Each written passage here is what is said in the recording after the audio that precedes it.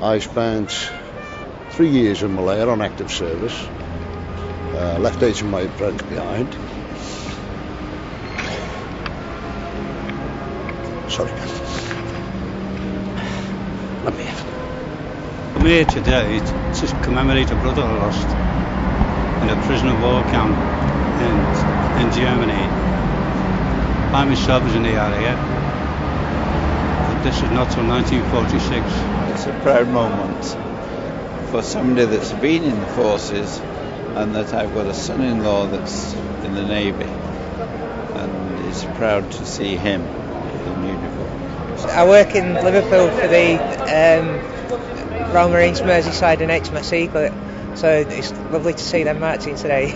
I was surprised to see how many teenagers were here, and that's a proud moment. And to see the young cadets marching, that's a great thing.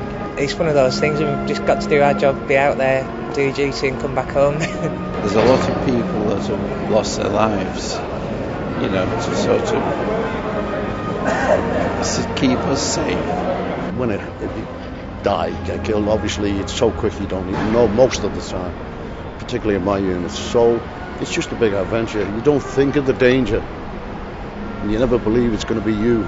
Really brings it home to you, especially when you see all the old veterans marching and think what they've gone through. I admire those men who were marching out last, the British Legion.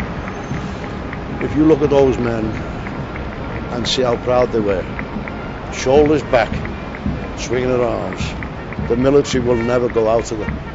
We shouldn't forget by rights. We would always remember what they did for us.